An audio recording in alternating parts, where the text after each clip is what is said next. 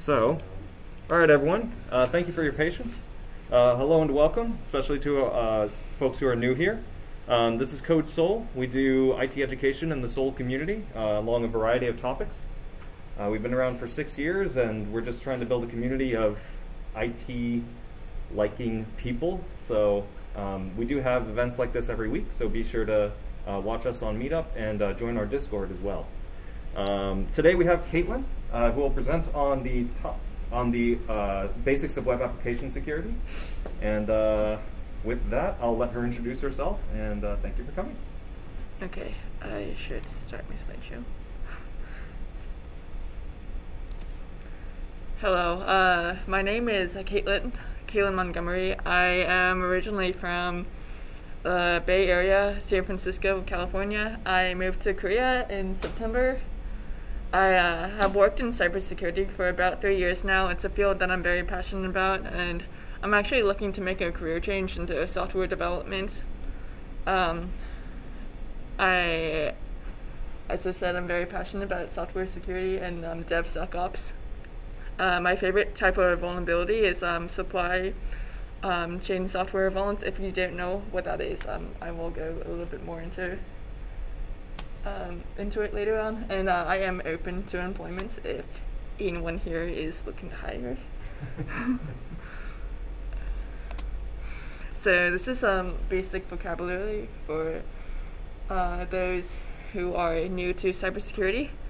A vulnerability, basically, it's a flaw in code or design that can create like a potential point of weakness for compromise. OWASP is the Open Web Application Security Project.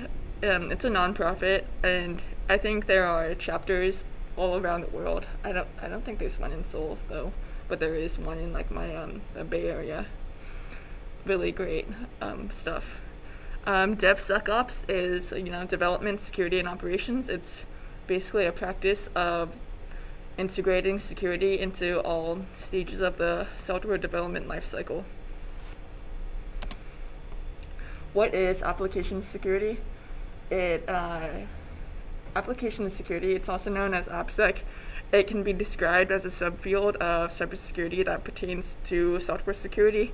It's a set of practices that ensures security at all stages of the software development lifecycle. More often than not, AppSec teams collaborate with other departments like engineering, QA, and ops like SRE, site reliable. Oh, I cannot say what. Reliability. Yes, site reliability engineering. Yes. Why is AppSec important? As modern software grows and more complex, so does the attack surface. So supply chain security, it's important when dealing with code bases that have contain multiple third-party libraries. OWASP Top 10, it lists the most common web application security vulnerabilities, and there's actually other there's a OWASP Top 10 for web application security, and there's also like a OWASP Top 10 for mobile security and also API security, so it's a pretty big field. And ultimately, AppSec is important because it's more cost efficient in the long run to prioritize security in the early stages of the software development lifecycle. So, for example, there are bug bounty platforms. I have managed a platform in the past, and something that is like a high vulnerability, high critical vulnerability, something that can cost your company like thousands of dollars to pay out for that bounty. But bounties, I would say bug bounties, they're actually probably like a drop in the bucket compared to like what an actual breach can cost. So yes. You can take off your mask if you Oh. want. Or not. Well, I did it, but the previous speaker did it, so that's up to you. Oh, yeah, well, I guess I can, but It's your call. Don't worry about it. okay, No that's pressure. cool. So, OWASP Top 10. Kind of explained this a little bit in previous slides, but this is like the top 10 most common vulnerabilities in web applications. It includes SQL injection, cross-site scripting, which is often abbreviated as XSS, and cross-site request forgery, which is abbreviated as XSRF, and more. So there's actually some stuff on the OWASP top 10 that isn't technically like related to code. It's stuff like misconfigurations, stuff like what is it called, like default passwords and default credentials. Yeah, fun stuff. And as I said, there's like different lists for mobile app security and API security, but more often than not, the same types of vulnerabilities are found. And this is more vocabulary that is important to know once we've covered like all the other AppSec basics. CVE is common vulnerabilities and exposures. It's it's not a list. It's actually a database of every vulnerability that's like ever been like reported. It's really fun stuff. I really enjoy like just digging through all of it. The CVSS, Common Vulnerability Scoring System. It's a way that vulnerabilities can be rated. They are usually rated from 0.0, which is low, to 10.0, which is it's considered critical, and it's if you were working for a company and you have a vulnerability that's reported and it's not like 10 but close to 10, upwards of like I think it's usually 8 and above. It's kind of like an all hands on deck situation, and it needs to be patched immediately. And a 0 day, some people call it O day, but I call it 0 day. It's a vulnerability that is discovered by attackers, or in some cases security researchers, before the vendor becomes aware of it and can issue a patch. I think one of the most recent examples of a 0 day is the Log4j, which happened in like 2 years ago. Yeah. That was scary. Yeah. What? I got like email notifications. Yeah, that it was pretty big. So the thing about 0 days is that there are like bad actors, like nation state actors, that will use that opportunity to exploit and do not so good things. Okay, does anyone have any questions?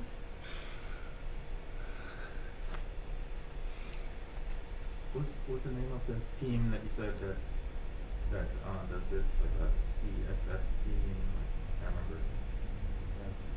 The team that interfaces with the other teams. The team that for it's called application security. Yeah. Did you work on a team like that before? Yes, I have. I have like about 3 years of a cybersecurity experience. In my last role, I did primarily application security. Is that usually like a separate team, or is it? It really depends on the company. If you work for like a large tech company, I want to say like, since my experience is primarily in the United States, like large tech companies, they more often than not have the funding to have separate teams for product security or application security. But like, I would say like smaller companies, it is usually part of a security team. Okay. And the kinds of stuff I work on, it seems to usually fall to developers to know about that stuff, and they don't have like a separate team to interface with. So, yeah. Yeah. There is a concept called security champion. And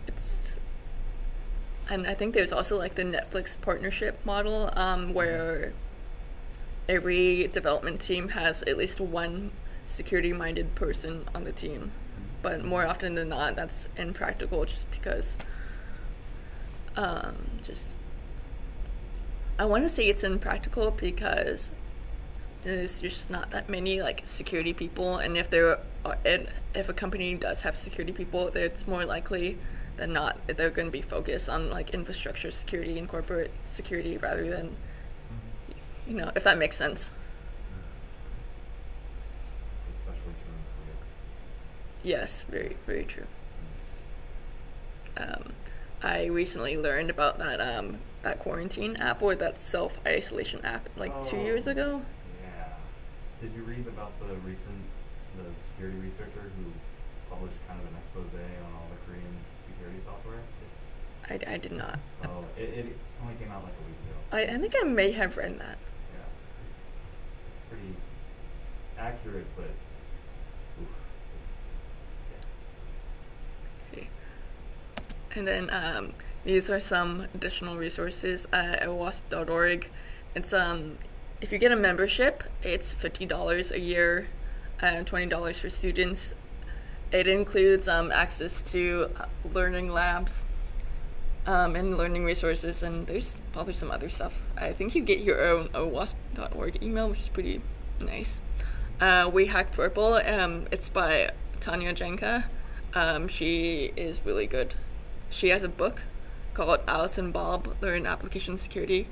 I was going to bring it with me today, but I forgot to bring it, and sorry about that. But it's a really good book. It's super thorough. I have enjoyed reading it so much. And No Starch Press. They are actually, they publish books. And a lot of those books are to do with IT security, various programming languages, and it's really good stuff. So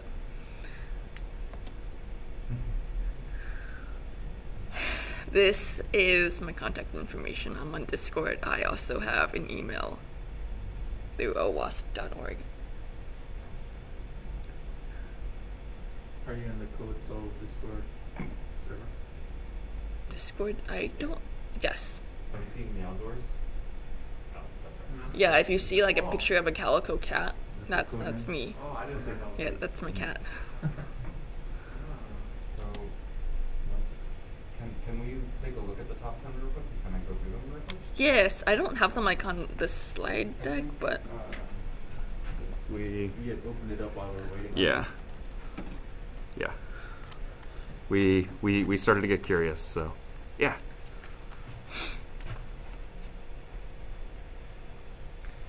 okay, this is Airwolf top 10. Top 10 web application security risks. This is the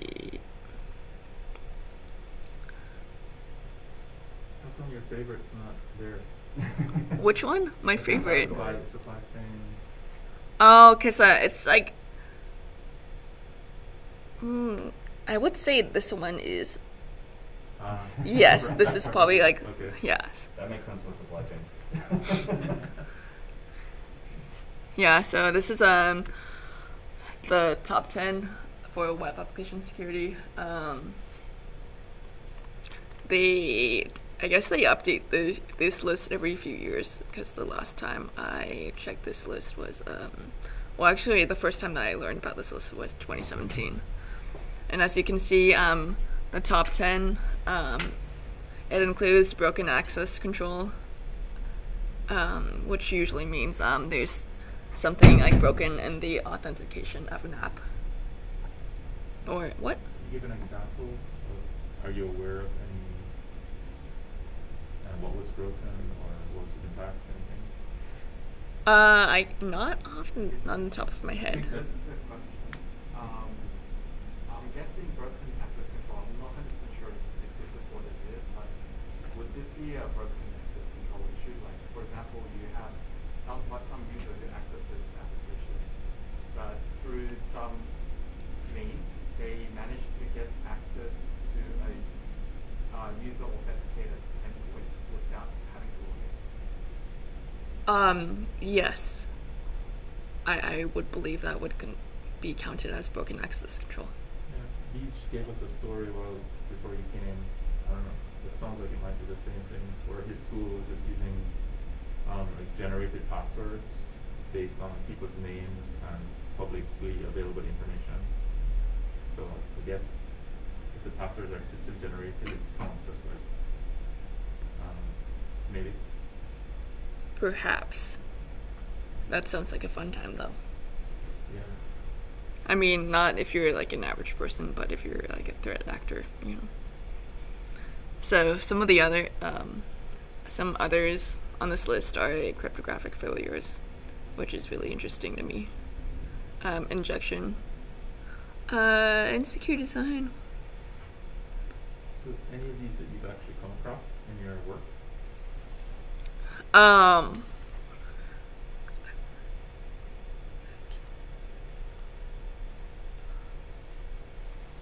I want to say this one. Using vulnerable and outdated components. Would this be like the log4j issue kind of thing? Yeah, I would say like if you're working with a code base, and I think most corporations have code bases that have different components, like third-party software libraries. If a third-party software library is like, if it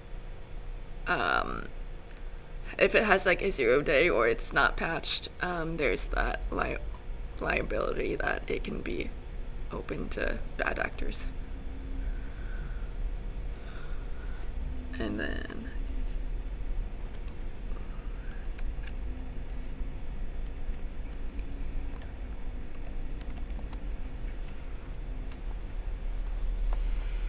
this is also one of the resources that I was talking about, CV.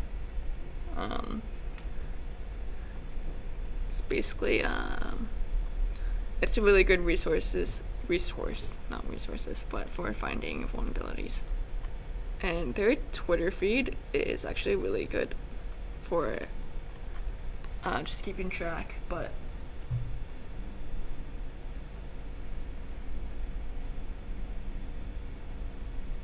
yeah, I just think this stuff's cool. Does anyone else have any questions? I'm wondering where you spend the most of your time at work, or like you are you working at a company and you like just go over all the codes and then check whether there's some vulnerabilities, or do you have any certain things that you have to do, or just Yeah, so when it comes to application security, when working in like a corporate environment, usually the way that I try to approach application security is that I think it's fundamentally like a people issue. I don't want to mean like people are the wrong ones, but like I think that security, you're only as strong as your weakest link. And so I did a lot of focusing on like security awareness and just hosting like security like happy hours, not like happy hours, but like security chats where anyone could ask anything without without anything security related, and they could ask that and I would answer it for them. And so the second part of your question, how did I implement security? It involves talking to a lot of different teams to make sure that you're all on the same page. So not just like engineering and QA, but also like product teams. You're really trying to instill like security at the start of the software development lifecycle. So you have to talk to all of the teams involved. And one of the things that I find most fun is actually doing like testing, security testing. You can either do manual testing or automated testing. With manual testing, you are usually using OWASP ZAP or Burp Suite to do pen testing. But there's also other tools like DAST and SAST tools that you can use to find vulnerabilities in code. Did I answer your question? Yeah. Okay. Could you repeat the tools that you used again? I know about OWASP ZAP, the other one. OWASP ZAP, and then Burp Suite. It's another pen testing tool. and then there's like a bunch of others, like, what do I call them? They're like vendors who sell security tools, but those are all like SAST, which is I want to say static analysis, security testing. There's DAST, dynamic analysis, security testing. What are the difference between those two? Static, I believe, is that you're just testing like the code as is, and then DAST, if I recall correctly, you're testing it like in a production environment. Does that make sense? Okay. So the static one, they're just like scanning the source code, Yes. looking for vulnerabilities, and like looking at the packages you're using. Yes. And dynamic one, they're like going to your production running site and like trying to do stuff there. Yes. So the thing about that is that you don't actually want to run these tools like in an actual production environment, because you don't want to like break something and knock something offline. So usually you do it in like in a test environment, and like not test but like staging environment. So are you Yeah. okay? Something set up similar to the production environment, but not the production environment. Yes, before it goes live. Yes. I'm just about done. If you have any questions. Oh, I have a bunch. I Okay. only just hear you. And I apologize if people ask things already. So, like, in your work as an AppSec person, like, do you just kind of regularly use penetration testing tools against your software, or like, what is a day in the life kind of like? So I want to say it very much varies on the company that you work for. If you're working for a startup, as I have done so in the past, there was probably very limited budget for security tools. So stuff like Burp Suite that's what you get. What?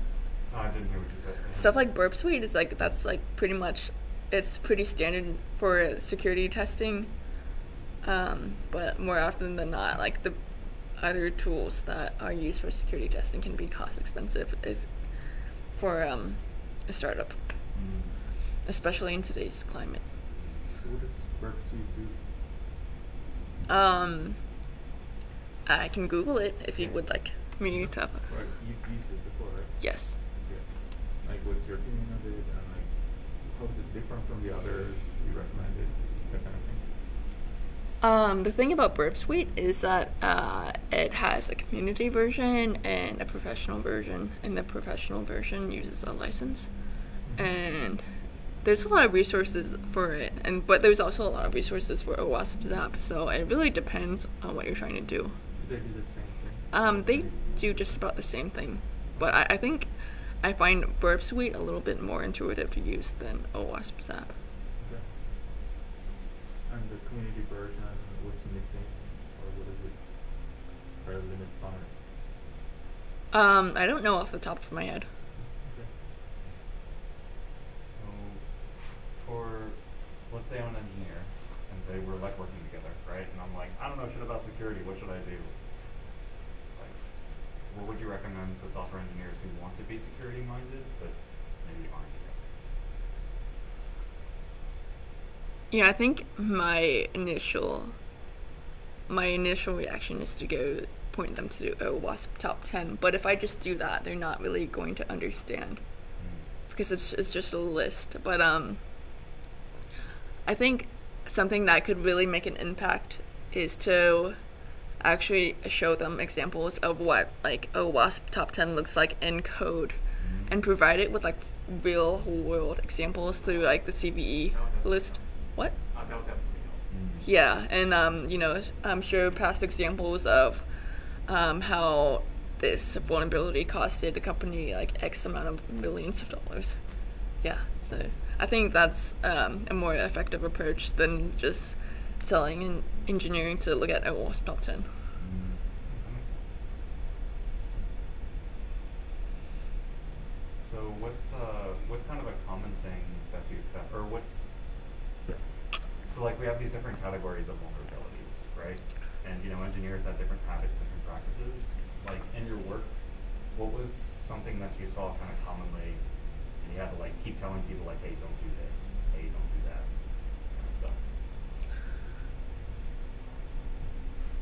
I want to say hard-coded credentials. I mean, that's obviously not something. It's a thing that happens, especially if you work for like a big company, but it does happen. And I think there's like, when you look at the average computer science curriculum in the United States, they don't really teach like application security. They might teach like computer security as an elective, but it's more focused on network security than it is, application security. That makes sense. Thank you. Yeah, that's a good one. Okay. Do you also check logs like regularly, like to see if there was any tag and how often the attacks occur? And I would say that checking logs, that's more of a security operations thing than it is for application security. Application security is kind of like a niche, and I want to say like checking logs, that is like something usually a security engineer or someone who works in a security operations role does. I've done both, so. So for something like hard-coded credentials, how do you detect that, or do you just scan through source code looking for it, or do you kind of audits, or how does the AppSec team, or do you just educate people like, hey, don't do this thing? It's normally like an education thing. Okay. So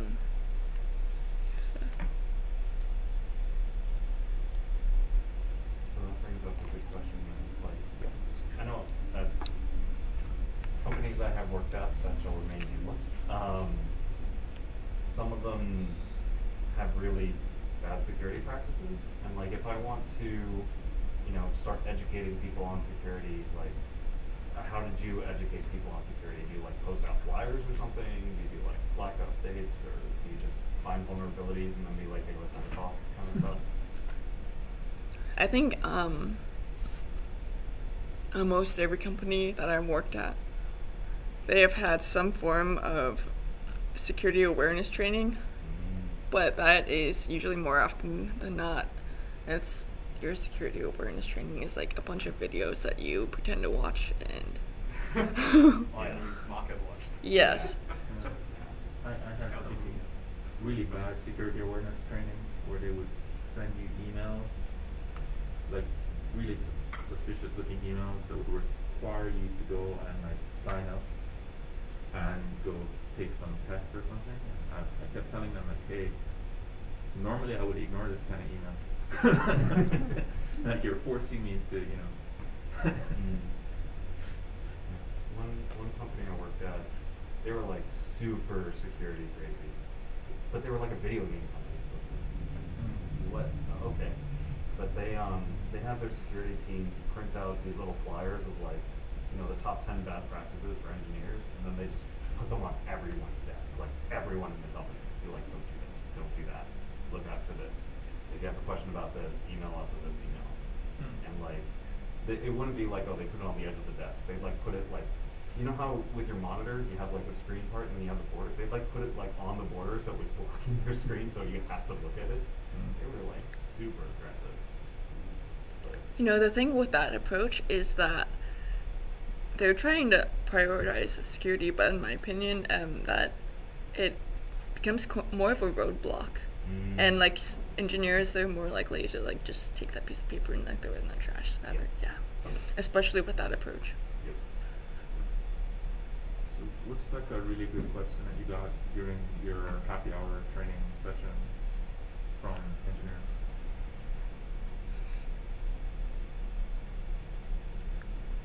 That's a good question.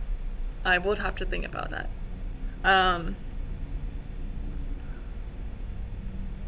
I think just like some of the more basic stuff I actually really like answering, because even though it's like noob level stuff, there's people who aren't aware of basic security practices.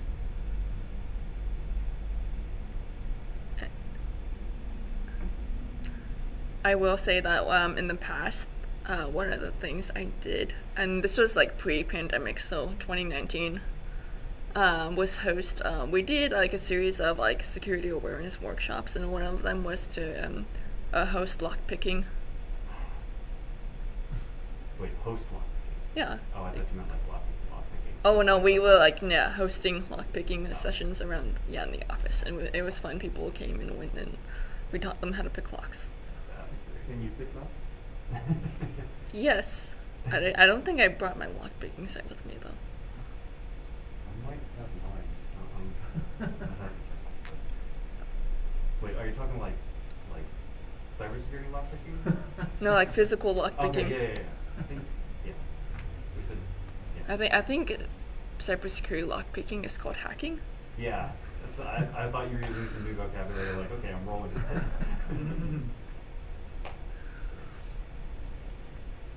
Other questions?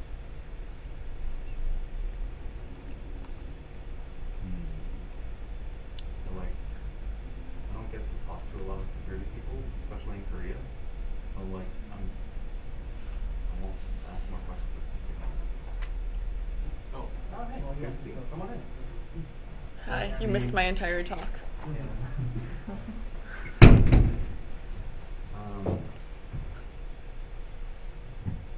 So, like, in terms of education, what have you found are, like, oh, you mentioned, like, the happy hour thing. Was that your most effective method? Or would you, if you were to do it again, would you do something different? No, the thing about that happy hour, it was working for like a remote company, so we were all remote, so you really missed out on that like in-person interaction. But did it seem like it was effective? Did people become more security conscious, or not sure? I'm not sure. Okay. Truly, I think cybersecurity, you have to like really work with the people, and I think more often than not, cybersecurity can be viewed as a roadblock, especially for like product and engineering teams who are under pressure to push out or ship out a product as fast as possible. Makes sense. Yeah, I've seen that. So I've seen, I was working at a company and they were using some tool of scanning and like reporting vulnerabilities, and a lot of them, when we looked into it, like wasn't really an issue or didn't apply to us. Like maybe there's some JavaScript vulnerability, but it's in like our client side JavaScript, which is all untrusted anyway, and we don't care if people are gonna hack their own browser. So things like that. But because it got reported in the tool, like you have to go fix it and waste time. I think there's sort of like a fundamental mismatch between engineering teams and security teams, because cybersecurity, if it's even taught in school, it focuses primarily on network security. And I think security people, if they see something, they're like, hey, you gotta fix this. Doesn't matter like what the severity is, they just want to see it fixed. And they don't understand enough of like the engineering side to understand. Yeah, and the real irony, frustrating thing is like the engineers were aware of actual vulnerabilities that were way more important than that. But yeah, no one asked them like, what do you think is the biggest security hole? Or yeah. Yeah, I think I will say in past rules, managing a bug bounty program, anything that's like pretty much not rated as a critical or high vulnerability will just get ignored or put into the backlog, also known as ignored. Have you run bug bounty programs before? Yes, I have. I have managed a bug bounty program with HackerOne, also known as Hackeroni. How did you start the program, or you? I inherited from someone. How what was that like? Was it difficult? Did you have to like prove your worth a lot? Was it difficult working with the penetration testers? So for the bug bounty program that I manage specifically, I guess we paid extra for them to have like a triage team, so like HackerOne triage. So we would get a report, and the HackerOne triage team would triage it for us to say what the severity was and all of that. And then so all of that was left on our end was to just take a look at the vulnerability that was reported, contact our engineering teams, and then pay it out. Do you remember like how much total you paid for the bug bounty program versus the value? Like what did they find? I will say that some of our I think for criticals, anything critical was $3,000. High severity was $1,000, and yeah. That categorization was determined by your side? It was determined by the CVSS score of the vulnerability. Okay. Oh, so they would basically look at the CVE library and then basically try to test your application against the CVE library, or?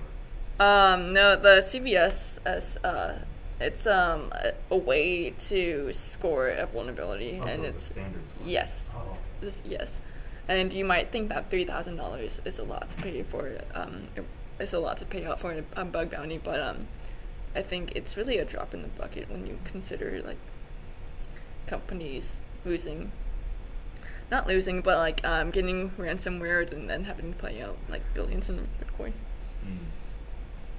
Actually, I have doubt about CVS. So recently there was one issue in Linux kernel 6. There was an issue in which person can remotely execute some code in one of your machine using some library, but that was not actually given a CVS code.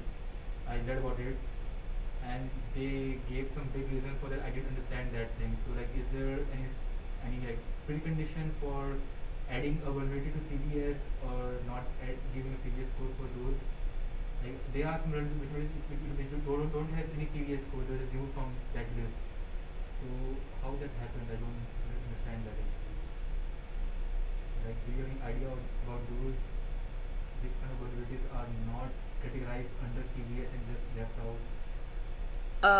I am not entirely sure. I think in the past of like me managing bug bounty programs, there have been stuff that hasn't been rated by the triage team, but it still ended up being like a critical vulnerability, and it was stuff like that had nothing to do with actual computer code or computer software, but more things to do with like I want to say like stuff that pertains to like DevOps tools.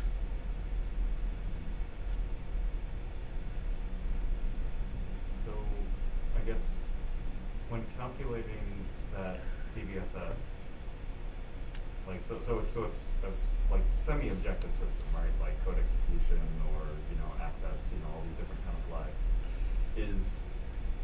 So when you log a CVE, can you not log it without a CVSS being applied, or does someone have to like go and apply it? So when you actually have to apply or report a vulnerability that you found for it to be in the database, and I'm not entirely sure. I think I'm not sure what the process is for it to be rated. So I was thinking maybe like they just hadn't gotten around to rating it yet. I also don't understand like why they were not added. It was like critical vulnerability in Linux kernel itself, and that was like fixed it right away at night because it was very good. They didn't get any serious consequences. Oh, it's probably just because they just didn't have time. Like, screw up the logging, let's fix it, and then we'll worry about logging it. Yes. Which, I mean, that makes sense. Like, we do that in normal software, like in product software development too. Like, if there's a bug, like, worry about fixing it. We can handle all the logging and shit later. Keep things running properly first.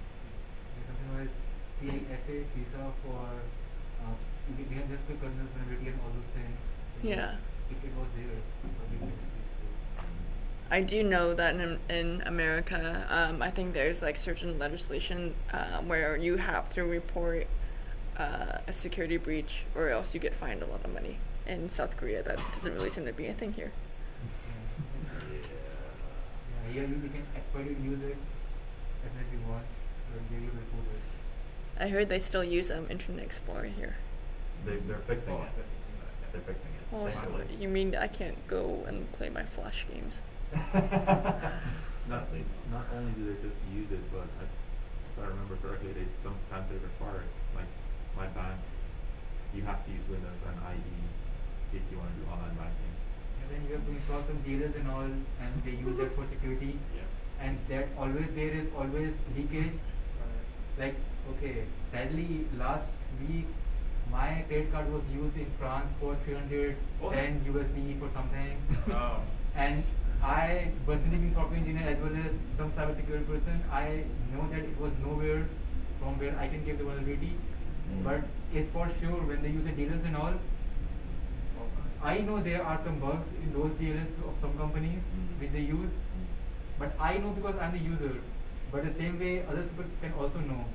So I always think that my credit card number and security code is somewhere there online of Korean, and I agree it is there. So I don't think it's my limit. I fix the limit. Okay, how much the person can take this much? I'll complain. Yeah. But it happened with me like this last Monday, Tuesday around. And then the company says, oh, we will talk to Visa, they gave us the authorization code and all those things. They don't do anything. There are some issues. Like right now I work in Samsung, they had some security things for work from home system. We broke it. Then they fixed it, something new, we again broke it. They again fixed it, we again broke it. Now still broken. They don't fix it after that because they can't fix with DLLs, they have to change the system itself. So that's how they leak all the designs of phones. Anyone can leak and they can't catch the person. So they have those issues right now. I think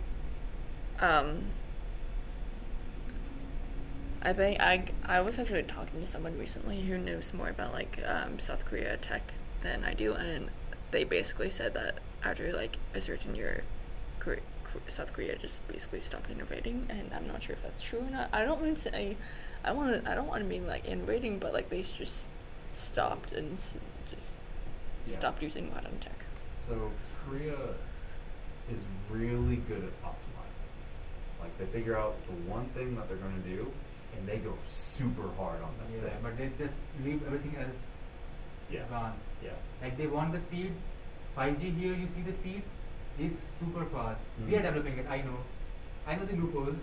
Anyone can just work up the 5G system of Samsung. But it's like they want speed more, and they trust people. So they have like 5G and really advanced AI machine learning stuff, but still used Internet Explorer. Yeah. Yeah. Because it's all like figure out the one thing to optimize for and screw everything else. Like they have no support for Linux. Now they are starting some support for Mac OS at least. Yeah. But Linux, I use Ubuntu or Kali. I have to install a VM and then everything inside there will work. Oh. If you want to interact with your Mac, right? Yeah. Yeah. I'm glad they support Mac. Yeah. I support It's a Mac. big improvement. But I am developer. I want Linux. Yeah, I used to use Linux as well, but like that I had to do the same thing. Use a virtual machine. So like my company, we recently did a big security refresh, and we're using like the DLP digital loss prevention software, but we're using a Korean DLP software. And like we had a whole bunch of researchers and engineers who were going to switch to Linux, but the DLP doesn't work for Linux. Yeah. So now like it's up. If you get a government from Korean government a document, it's in HWP format, Hangul word processing format. HWP. So bad. And HWP viewers are there very few free HWP viewers. They do provide a free viewer though. Yeah, only one or two they provide. The government one, you have to install something in the system, then it will work. Yeah, true. So you can't have normal viewer, you have to pay. Although it's 1 or 2K per month, Korean people pay. But I am thinking like for a government document, I have to pay for viewing it if I want to view it without any DLs and all those things. So it's like, it's working. So because people are good here and people trust each other, it's working. If it would be like somewhere Russia, India, China, US, it would be like everyone else fighting on cybersecurity of each other. You cheated on me, your account gone.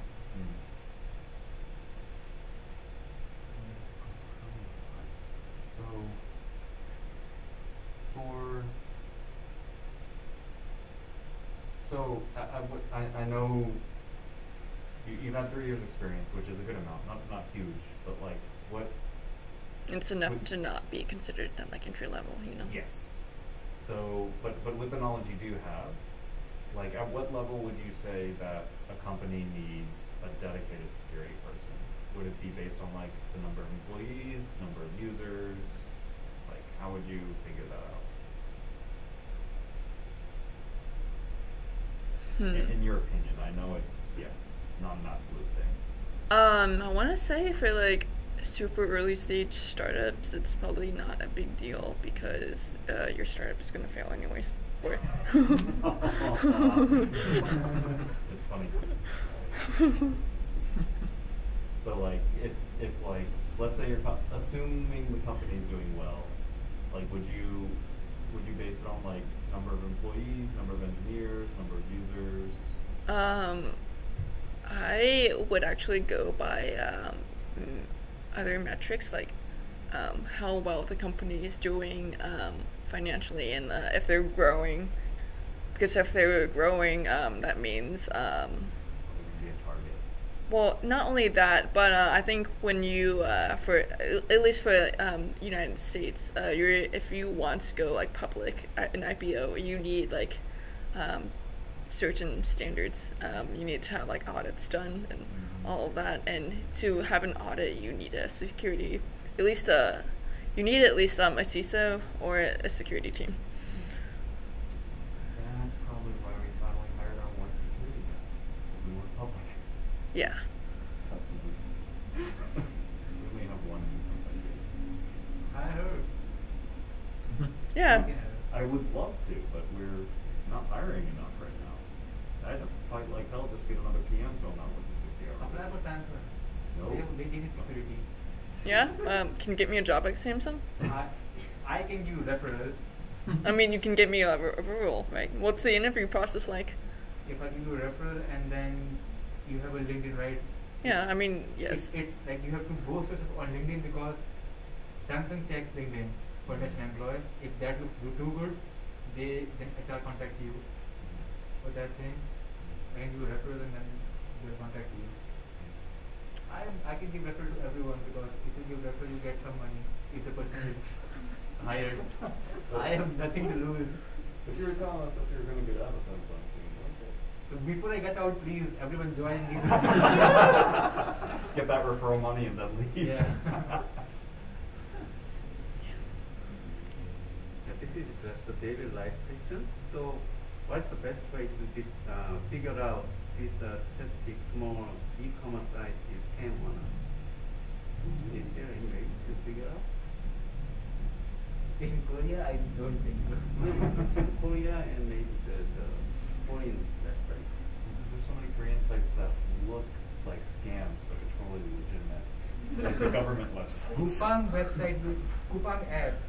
It's a web app on app.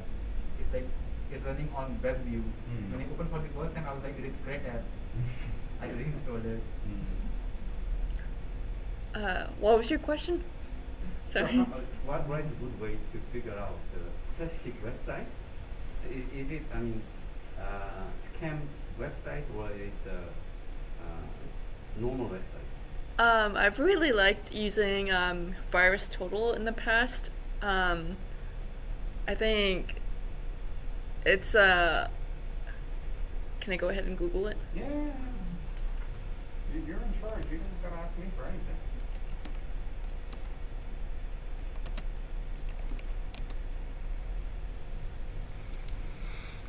So this is VirusTotal. Basically, it analyzes anything that you want, or any file, any URL, or you can search for some stuff, and it comes back with if that URL is bad or not. Yeah, can we test? But I think it cannot check the scan because everything else might go perfectly and they might not deliver the stuff. That's a scam. So it can't be checked automatically, I think so. Because program itself is secure and everything works, Yeah. but this company or site itself is a scam. So we can't check that thing via any other tool unless someone reports it, I think so. Yeah, so it looks like shares with the security community, so someone has to have reported It has it, to right? report. So do you know of any nefarious sites that will light this up like a Christmas tree for us? Not off the top of my head, but if I'm open to Okay, suggestions. these you gotta know some sketchy sites. If you Not want to do really, S-click actually. injections, there are a lot of them. Yeah, I wonder if Pirate Bay is still running. Yeah, but I don't know if that would trip this off. AltaVista.com .org. What's I'm Oh. outing myself. Oh. There was a website where my mom tried to book tickets. Expedia. No, wait. no. There, There's a lot of scam airline booking sites. There's a Right. bunch of them. You go to Instagram, you will find something. You go to what? Go to Instagram, you will find something.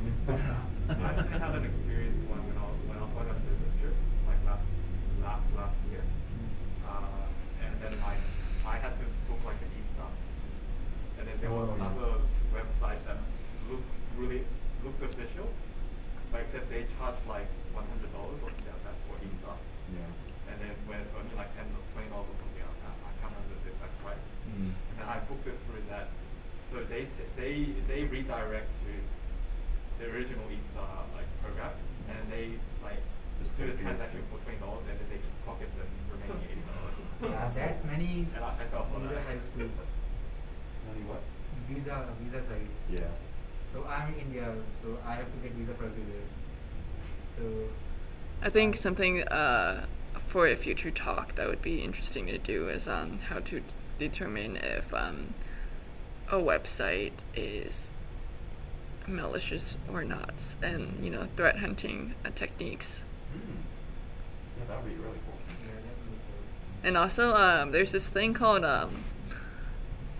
like email spoofing that I think is just fascinating. Like bad actors can use spoofed emails to pretend to be someone else, but they're not. And I get them all the time in my spam email, my spam folder. So actually, I use this website for checking the file that I downloaded. So it's kind of utility file, but it was really good. It checked very well. But what's the mechanism for this? I mean, when I upload a specific file, it checks or maybe a virus or maybe reputation, something like that. But what is the mechanism behind of this website? Virus total or Yeah, virus. So if you check just one maybe any utility file, it checks all maybe possible maybe virus or adware and some maybe score reputation.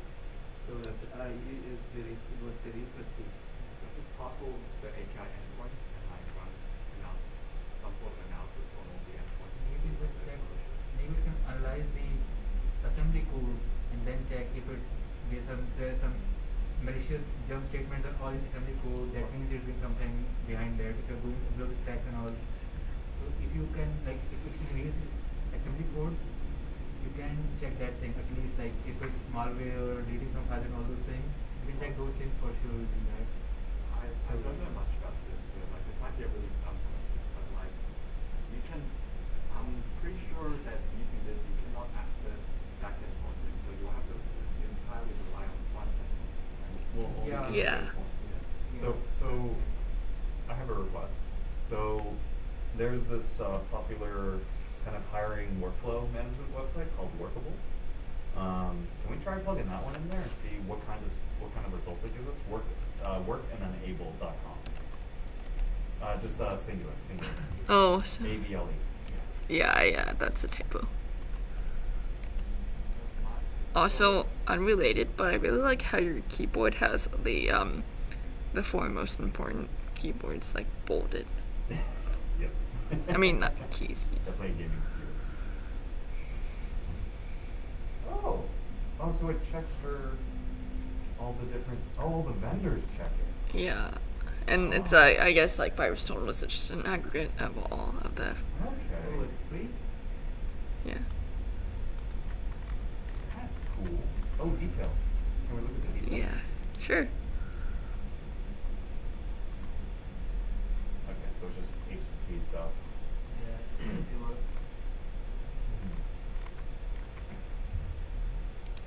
So this might be a really dumb question, but I was just wondering, like, is this a good way to sort of get a basic test on how secure your web app is? Like, for example, people who don't know anything about cybersecurity, like, let's say, for example, maybe some inexperienced front-end or back-end developer can like use this test to sort of like do like a health check on. Yep. For a web app, I would say no, because this is like really just testing the website to make sure that it's not associated with like any malicious factors like Russia. I don't know. I would say for to do like proper security testing on a web application, usually requires some sort of penetration testing tools. And a Virus Total, it's more of like a threat intelligence, threat hunting kind of tool. For like application security testing, you want to use like a OWASP, ZAP, or Burp Suite, or you either that or you want to use like automated security testing tools, which more often than not are sold by vendors and not really something you can access on the individual level. So I guess you'll need like cybersecurity engineers to like try iteratively do penetration testing on the production build to see like what comes up, and then you'll report that immediately to whatever team Yes. is responsible for that. Yeah, in my experience, I think that application security, it would be best done if you actually treat like engineers like people and not just tell them, hey, here's this bug, you need to fix it, and just leave it at that, you know? So, question: If let's say I'm a DevOps engineer, and let's say I'm security manager, so I guess DevSecOps or whatever.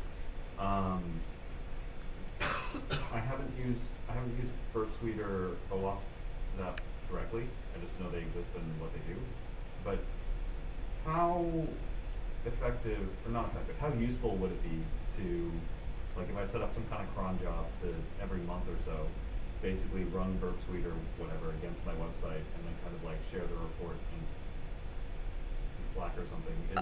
Would that work, you think? I mean, not in the human aspect, but just in terms of like I think so OWASP Zap, they has a tool that it has a mode where you can like just like spider and crawl through the web, but the thing about that is that you don't get very like critical vulnerabilities. You get like most yeah you didn't really get anything that's like truly looking into, and to actually do the get some of the, I guess, the juicy stuff, you either need to be running like automated scripts on top of Burp Suite, or you actually need to be using it to randomly test for things. This might be another dumb question, but like I was thinking, like, would it be a good idea to like just create like a automated like pipeline or workflow, like kind of like what developers have, like CI/CD pipelines, where you automate some penetration tests to see if like before it goes into production, it passes all those tests. So the thing that you're thinking of is not called penetration testing. I would there's tools that you can there's a vendor tools, usually like SAST and DAST, security testing, that you can integrate into your pipeline. I think that would be very useful. Like you want to filter out as many possible team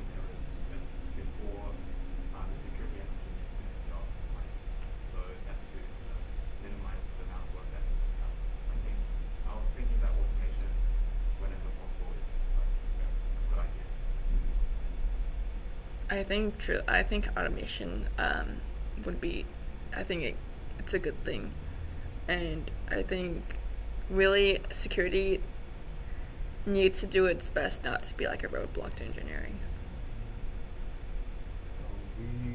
So my team, as part of working with a medical partner, we had to do a whole bunch of security stuff, and they're like, you need to scan your Docker images. I'm like, well, shit, okay, how do we do that? So we found this tool, Trivy, we put it as part of our CI pipeline, and now we just have it sending to Slack, and no one looks at it. Yeah, the thing is, So- they say you have to do, Right. you don't check what you do. Right. So what I'm thinking we're gonna do is instead like, so you have to kind of figure out what each team is good at, right? So like our team, our project management is pretty good. Like when stuff goes in the backlog, we actually review it and then prioritize it, and we usually prioritize security pretty highly. So like, what we might end up doing, to your point, Jay, is like have the security scanning tool as part of our CI, and then rather than like send like, oh no, look at this, but like it's not prioritized, so it's not prioritized how much we look at it. But I think if we can automatically create like a JIRA issue, automatically mark it as high priority, put it at the top of the backlog, and then like the project manager has to see it, like TV easy. Oh, that's a good idea. But yeah, we may try that. That sounds great. I remember from one of my jobs,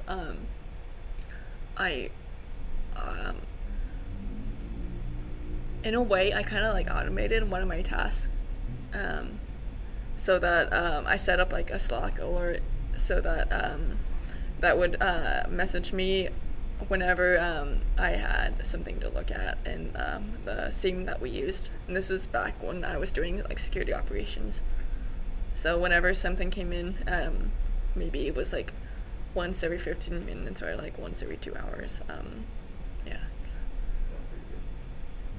So you kind of built your backlog or your work queue. Yeah. And if I had nothing else to do, like work-wise, technically I could just play video games and So were you part of like a SOC, like a security operations center, or was it something different? My first role in security, like my first full-time job outside of an internship, I was working in a security team that in my role. So when you're starting out in cybersecurity, you're primarily probably working in the SOC, and you're doing like you're doing cybersecurity, but it's kind of boring. You're doing like the grunt work of cybersecurity, which is basically you're looking at alerts, and then you're triaging them to see if they're like true positive or false positive. What kind of tools do you use, like Metasploit like that, those things, or something like for penetration testing? I did not. I think the role of a security operations analyst is not to do any testing. That's more of a like a red team thing, which is it's a cybersecurity has like it's an umbrella of different roles. And when you're working in like when you're doing security operations, you're either doing a threat hunting, working in a SOC, or you're doing like incident response.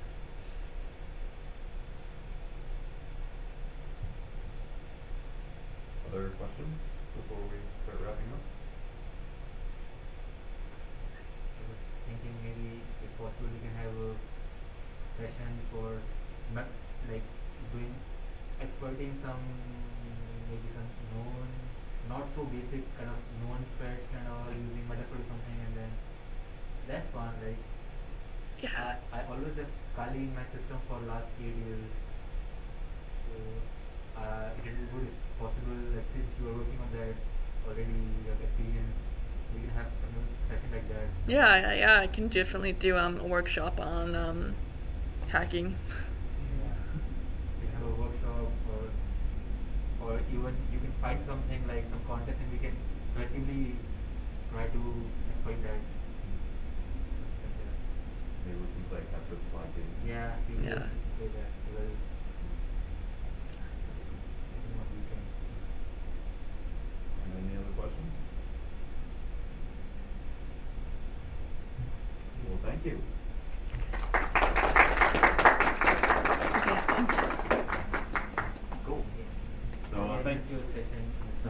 you everyone for coming. The official event is over, but usually afterwards we go grab food. So we have a lot of people though.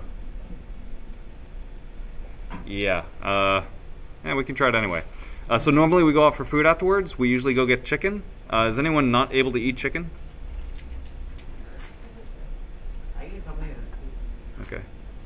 Cool. So if you guys want to join, we're going to head to a chicken place. Hopefully they have enough room for all of us, but we'll try.